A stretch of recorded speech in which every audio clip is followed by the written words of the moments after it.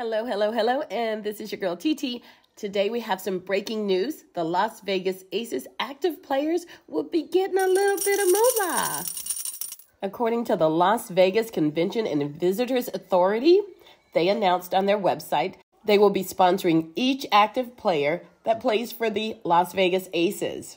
They will offer a $100,000 per year sponsorship to each active player for the 2024 and 2025 season. Congratulations, Aces. Now, let's get into those active players.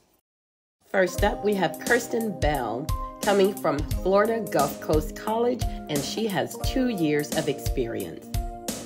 Next, we have Emma Cannon, coming from Florida Southern, and she has 5 years of experience. Then we have Alicia Clark, coming from Middle Tennessee, with 11 years of experience. Then there's Sydney Colson, coming out of Texas A&M with 9 years of experience. Next we have Diasia Fair, coming out of Syracuse, and she is a rookie this year. Next we have Chelsea Gray, coming from Duke, and she has 9 years of experience. Have Megan Gustafson, coming out of Iowa with 5 years of experience. Next we have Kate Martin, also coming from Iowa, and she is a rookie this year. Then we have Kelsey Plum, coming from Washington with 6 years of experience. Next we have Kaya Stokes, coming out of UConn with 8 years of experience.